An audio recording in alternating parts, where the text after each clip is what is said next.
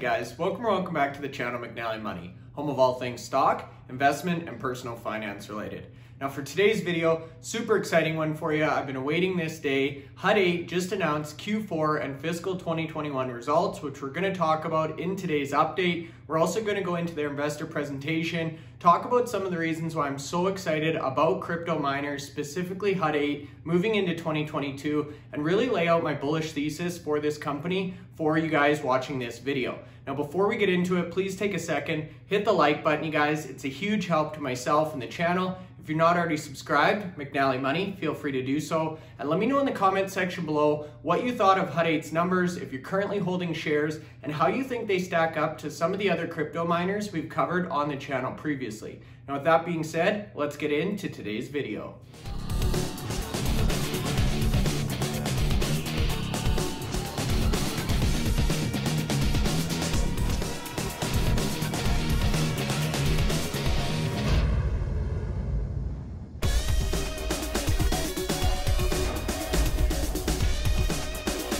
Okay guys, so that's right. Today's video, we're going to be covering Hut 8 Mining Corporation, specifically their Q4 and fiscal 21 year-end results. Then we're going to take a look at their updated investor presentation, talk about some of the big recent developments at this company, and why I'm so bullish on Hut 8 Mining moving forward into the back half of 2022. Now you can see a big day for Hut 8 on Wednesday. This is as of the 16th of March. They were up 47 cents per share, or about 7.65%, just about 8% per share, to close out at $6.61 Canadian. This is the Canadian listing here. You can see they trade under the ticker symbol HUT on the Toronto Exchange, and they also trade on the NASDAQ under the same ticker symbol HUT.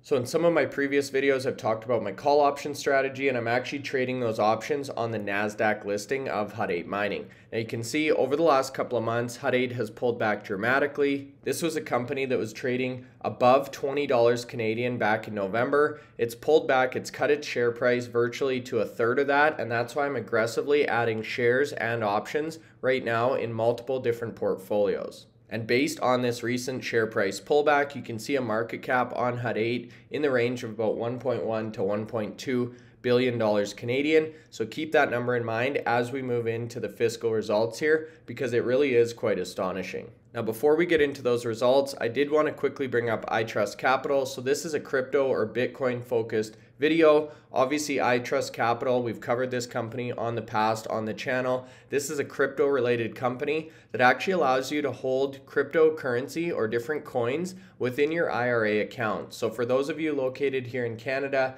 IRAs are very similar to a TFSA or an RSP. They're a tax sheltered account that actually helps people save for retirement. So if you're located in the United States, I would definitely recommend you go in and you take a look at the iTrust Capital platform. A really user-friendly platform, very competitive pricing, and they've got access to multiple different cryptocurrencies that you may want to hold within your tax sheltered account. So you can see ranging from Cardano to Algo. They've also got Bitcoin Cash, Dogecoin, Stellar, Ethereum, Bitcoin, Avalanche, and even some of the new more metaverse focused cryptocurrencies like Mana and Axie Infinity. So I definitely recommend, again, if you're based in the United States, go in and take a look. I'll leave a link in the video description below to the iTrust Capital platform, but definitely a great way to hold cryptocurrency and really ensure that if and when these cryptos take off in a huge way, you're not going to end up paying a large portion of that investment to the taxman when you ultimately need to cash these out of your account. So with that being said, now we're going to jump into the Hut 8 operating and financial results for 2021. You can see this came out at 4:30 a.m., so up super early today, you guys. Achieves record-breaking annualized revenues of $174 million. So keep in mind, you guys, market cap on this one is $1.1 billion. So very impressive revenue or top line numbers from Hut 8 Mining, considering this is a company that's growing exponentially and they're continuing to bring on more computing power and actually increase their overall hash rate. Now, in addition to that impressive revenue, they've actually increased their Bitcoin holdings or their reserve by 100%. So they're now sitting on 5,518 Bitcoin. So as of the time I'm recording this video, Bitcoin is currently trading right around $52,000 Canadian. So if you multiply that out, 52,000 times 5,518, you're actually getting a reserve value of $287 million. So nearly a third of this company's market cap, or a quarter of their market cap, is actually sitting in cryptocurrency or Bitcoin itself. Plus, they're generating an additional $175 million of revenue in last year alone. And with that being said, adjusted EBITDA increased to $96.6 million in 2021. So this is why I'm so excited about this company, and I'm aggressively adding. This is now my biggest position by far in my accounts combined, because I truly believe in the long-term potential of cryptocurrencies, blockchain, and Bitcoin specifically, which we've talked about on the channel. We just saw the Ukraine actually legalize cryptocurrencies within the last 24 hours. So I think the world is definitely waking up to how valuable this type of asset is, especially in light of inflation and seeing stock markets and currencies or fiat currencies around the world virtually collapse over the last couple of months. So I'm bullish on Bitcoin, and I think Hut 8 Mining is the best miner in this space for a number of reasons that we're going to talk about next up in the presentation. Now you can see the CEO, Jamie Leverton. So this is one of the reasons I'm so excited about this company. She's an awesome leader, you guys. If you haven't watched any of her interviews, definitely go in and take a look. But she goes on to say 2021 was a truly transformational year at Hut 8, complemented by considerable growth. So keep in mind, this is still a high growth company. In pursuing a diversified strategy, we have differentiated ourselves from our peer group, and in doing so have become the only company in North America to both mine digital assets while building out our traditional infrastructure business to support companies in Web 3.0 and the metaverse. So they actually just picked up a data center business with 5 different data centers here in Canada, all powered by renewable energy. So I think this is a great strategy to diversify revenue. They've already got over 400 clients at these data centers, and it really de-risks the business if we do see a prolonged pullback in the price of Bitcoin, which we're currently witnessing. So the nice thing here, you guys, is they can use revenue from these other business units. They also offer micro BT repair services, so they can use revenue here to keep the lights on. And what that allows them to do is actually put all of the Bitcoin that they're mining into that reserve and hold on to it to actually see the price of Bitcoin return or climb, making that reserve and in turn the company even more valuable. Achieving sizable improvement across key financial and operating metrics in fiscal 2021. This is now the CFO, Shane Downey, talking. We continue to have one of the largest self-mined Bitcoin reserves in the world, currently holding more than 6,200 Bitcoin. So they've actually increased that by about 700 since the end of fiscal 2021, and look forward to driving operating efficiencies at our mining sites by deploying next generation miners. Now moving along here into the 2021 highlights, again you can see record-breaking revenue just shy of $174 million, 165.4 of which actually came from the self-mining operations and hosting services. So again, a great example of the multiple different revenue streams here, generated about 8.4 million. So they mined 2,800 Bitcoin in 2021, or just shy of that, and I expect that number to improve dramatically into 2022. They were also the first Canadian digital asset miner or crypto miner to be listed on the NASDAQ exchange. So again, that's what enables me to actually trade those call options that I talked about in my previous videos. Another major first for the company, December 3rd of 2021. They were actually the first company in this industry to be added to the S&P TSX index. So that's obviously great to grab investor attention and for liquidity in the stock. Then in terms of their actual equipment or hardware, they purchased just about 32,000 micro BT miners during the year. They've actually received about 2/3 of these, and they're expecting the additional 10,000 miners throughout 2022. So that's going to further improve this company's hash rate and their actual computing potential, or the ability to mine and harvest Bitcoin. And then the final point here is actually, again, from late December, they entered into a $38.3 million or $30 million US senior financing term with Trinity Capital. So this is a great way, again, to get some cash and working capital on the books without actually having to dilute shareholders or issue additional common shares. So that was great to see. And that's, again, going to go towards building out their North Bay, Ontario site, which we're going to talk about in a couple of minutes here.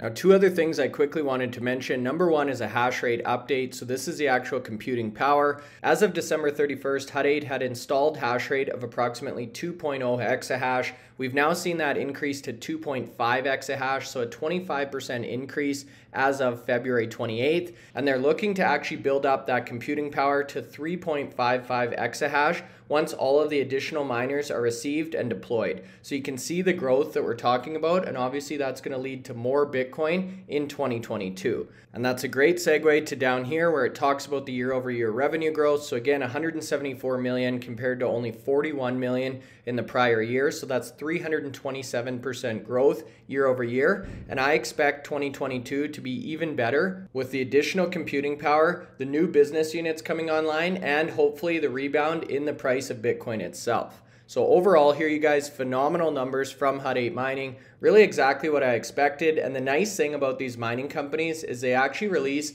a monthly update after each and every month is completed. So you really get a good understanding for how many Bitcoin they've mined, the amount of revenue you can expect on these quarterly reports, and their overall performance in relatively real-time intervals compared to other companies and other industries where you have to wait for an entire quarter to go by to really get a feel for how the business is doing. So with that being said, now we're going to shift gears, jump into the updated investor presentation. So again, for those of you who aren't super familiar with Hut 8, they're fueling the digital ecosystem. Hut 8 is leading the digital finance revolution by advancing decentralized systems with digital asset mining and high performance computing. And more on that to come next.